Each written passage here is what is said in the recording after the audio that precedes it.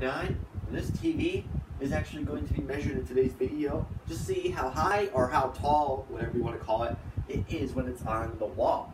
Because my first video with this new TV, with Jake gets a new wall-mounted TV, was really purely exciting, and I'm sure you guys adored it too. So I figured it was about time I measure this TV. So let's go over here.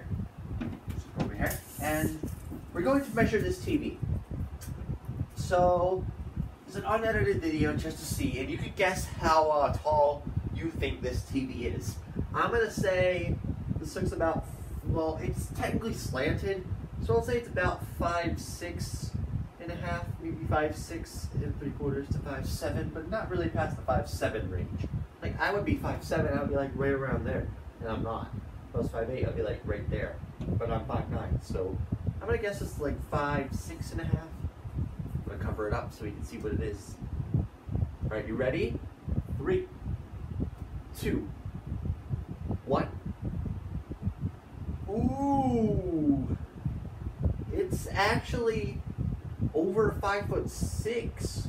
I did not think it was gonna be. It's actually like 5'6" and a quarter, almost 5'6" and 3/8.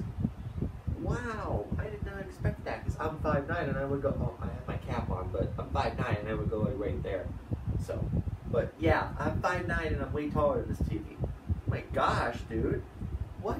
I did not expect that to be 5'6". I was expecting, well, it's a little bit over 5'6" and a quarter right now. But 5'7" is like right there, and it says it was 5'7" on the study meter. You gotta remember that study meter adds a little bit.